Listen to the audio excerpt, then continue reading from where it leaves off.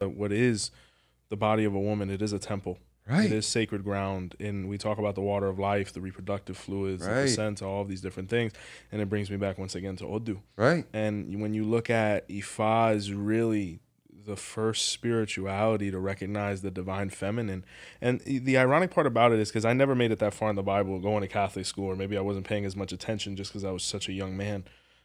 It seems like Ifa picks up where Revelation ends. Right.